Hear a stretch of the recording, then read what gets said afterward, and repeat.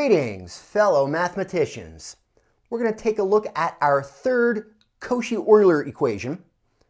At this point, you know what to do. Take your three quantities here, plug it in, and you can very quickly get the auxiliary equation.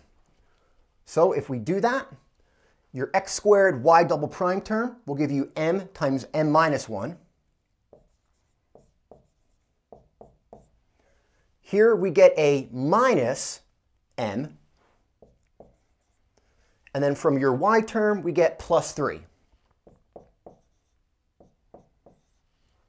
And again, as before, each of these contain a factor of x to the m, which we already knew to factor out to very quickly get to here.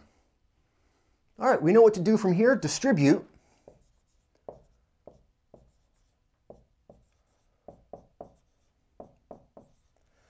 And it looks like we can combine like terms to get m squared minus 2m plus 3 equals 0.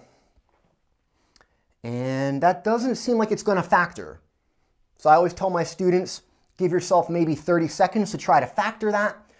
If you can't factor it in 30 seconds, just go right to the quadratic formula. So let's go ahead and do that. All right, and we have our coefficients. A is 1, B is negative 2, and C is 3. So we'll get negative B, which is 2, plus or minus B squared, 4, and then minus 4A, C.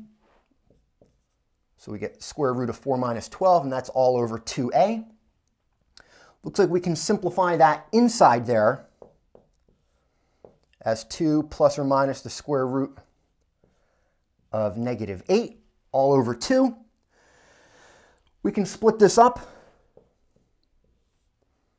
Write that as 2 plus or minus I, square root of 8 over 2. And you probably encountered square root of 8 a lot. You can rewrite that as square root of 4 times square root of 2, or 2 square root of 2, all over 2. And it looks like you can cancel out those factors of 2. And it looks like we'll get 1 plus or minus. The 2's cancel out, but you're left with I square root of 2.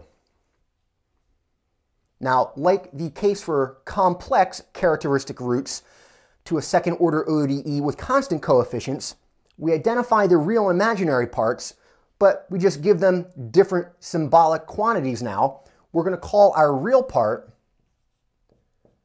alpha and the imaginary part beta. So alpha is 1, beta is square root of 2. As long as you know the form for your solution, in the case of complex auxiliary roots to the Cauchy-Euler equation, you can get your solution very quickly here. You get a term, C1 times x to the alpha, so x to the 1. And then you get sine of beta times natural log of x, so square root of 2 times natural log of x. And you have a similar term here, but with cosine. So plus C2x cosine of square root of 2 natural log of x.